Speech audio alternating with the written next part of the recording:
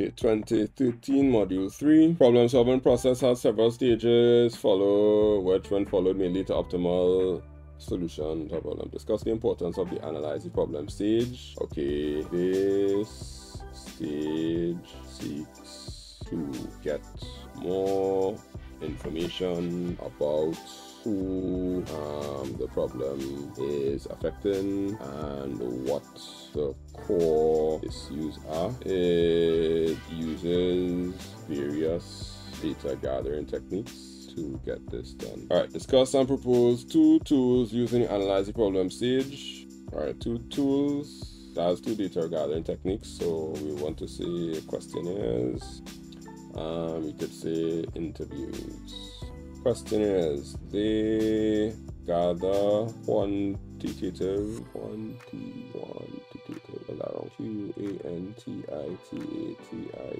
quantitative data that primarily takes the form of closed-ended questions, and it is easy to analyze. Right, that will be good enough for 3 marks. Interviews, they gather qualitative information in the form of open-ended answers that give more in-depth responses to queries, to what issues exist. Okay. Let's see, information available for a given problem-solving scenario may be categorized in one of the ways listed below. Explain any 2 ways are the following. So, any 2, the easiest to do is essential and desirable. Cosmetic, easy to do. You can do either one. So, extraneous has nothing to do with the actual problem, and you can do without it. Desirable can be useful in figuring out the problem, but it is not absolutely necessary needed. Right. Essential is absolutely necessary. Without it, the problem cannot be solved. Cosmetic may relate to the problem, but has to do with the look and feel. Alright, Carlos finds a flyer while waiting at the bus stop. The flyer advertises a method of earning US $5,000 per week for life by investing US $10 using a credit card at the website listed on the flyer. Carlos is very interested in the opportunity but wishes to get additional information. Explain why the website listed may not be trustworthy. So how do we know the website may not be trustworthy? Because there is no company name listed, so it may not have any credibility here. So credibility is like the word that you're looking for. No company listed is like the issue, right? I worked this out already. Okay, so I am going to erase all this because I have to work it over. Alright, so number 8 is algorithms are useful tools in the problem solving process because they require the user to identify a systematic approach to the solution of the problem.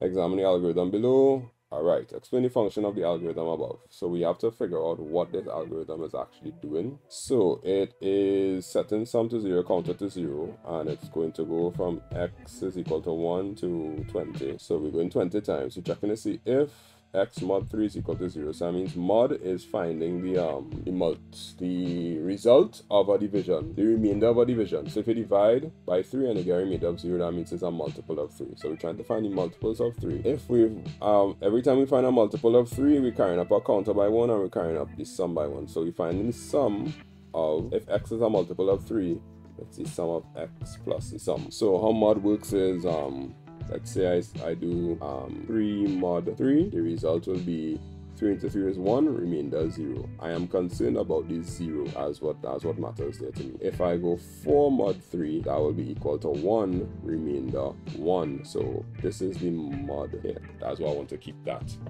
So if I get a 0, that means I divided by a multiple of 3, because 3 is a multiple of 3. So like if I do 6 mod 3, I will get 6. No, 6 divided by 3 will give me 2, remainder 0. So that means 6 is a multiple because I get a remainder of 0, right? So we're trying to count all the multiples of 3 that we get and find the sum. So the function of the algorithm is to find the sum of, after we find the sum of them, we divide them by the counter. So that means we're trying to find the average actually, because we're dividing the sum by the counter. So the total amount divided by the total that you counted. So find the average of all the multiples of 3 between 1 and 20 inclusive. Inclusive. And print them. I forget the unprint them part, because you're printing the counter and you're printing the Z.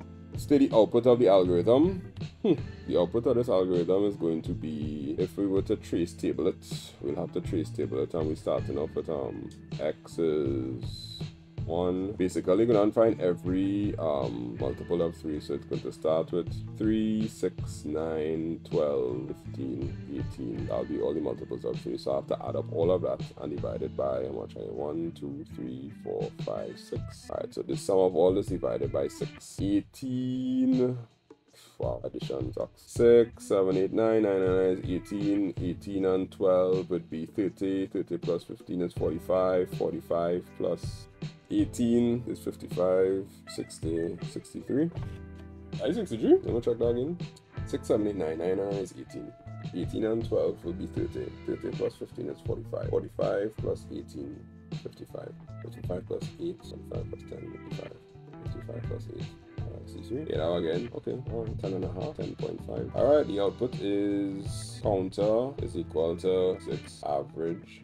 Or Z is equal to 10.5. Cool. Design a flowchart to represent this algorithm. Alright, so let's go flowcharting now. We have to start off with a startup cost, which will be sum equal to 0 and counter is equal to 0. And then we have for x is 1 to 20, but you can't represent a for loop in a flowchart, so you have to convert it to a while loop. So your condition will be, we had to set x is equal to 1 here first, then we'll get a diamond. And the diamond is going to be x less than or equal to 20. Once x is less than or equal to 20, we have a yes, and that yes is going to meet us that diamond with a if x mod 3 is equal to 0. That's our question. X mod 3, are you equal to 0? The answer is yes. Hey, what's happening here? Is yes. Then we're going to say counter equal to counter plus 1, sum equal to sum plus x. And then if it's not, then well, after the if here is going to do x is equal to x plus 1, x is equal to x plus 1. That goes like that. And what gonna happen next point? It's going to loop back up. Loop back up. Yeah. And when it's all done, it's going to say z is equal to sum divided by counter. And then we're going to print counter, which is going to be a parallelogram. And then we're going to stop. Seems about right. Yep, that looks like it there. How the flowchart is 6 marks. I'm not too sure, but that's the answer. How they marking it, I can't always say. Alright, now we have this part here. Alright, the following algorithm was designed to accept numeric values representing temperature readings for a week. It should then calculate the average of the temperatures entered and print the value. However, the algorithm results in a program which freezes the computer on which it is running. Explain the source of the problem.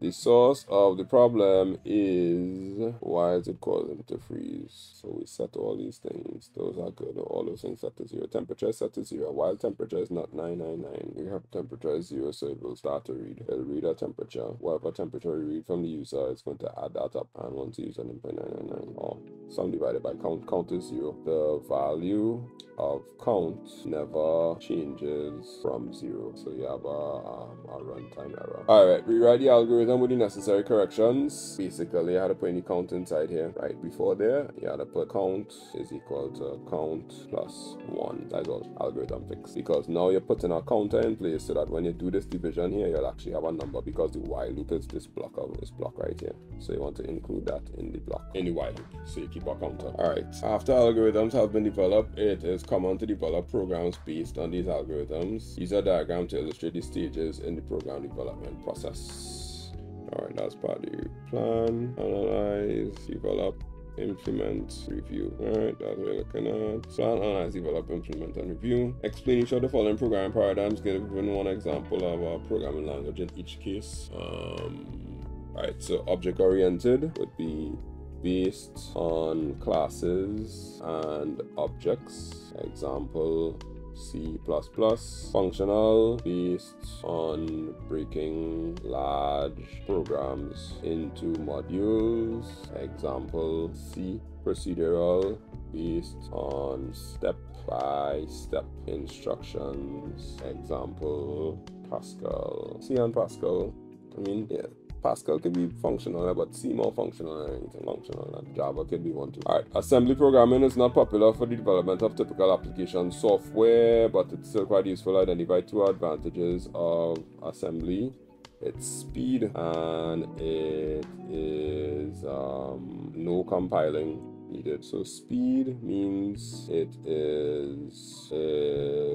has a very fast execution time. No compiling needed means there are no issues with translation for the computer. Identified two disadvantages would be complexity. Assembly is hard to understand by humans. And portability, it cannot be easily transferred to other systems. Alright, any program written in a typical high-level programming language contains various control structures. Explain each of the control structures below. Sequence is step-by-step instructions. Example, get A, get B, C is equal to A plus B. Selection, choosing from two options based on a condition. If A is greater than 2, then yes, else no. An example will always help you with these questions. Iteration, repeating a set of commands based on the state of a condition. So while x is equal to 10, print yes, and while. Alright, yep, that's it there for module 3.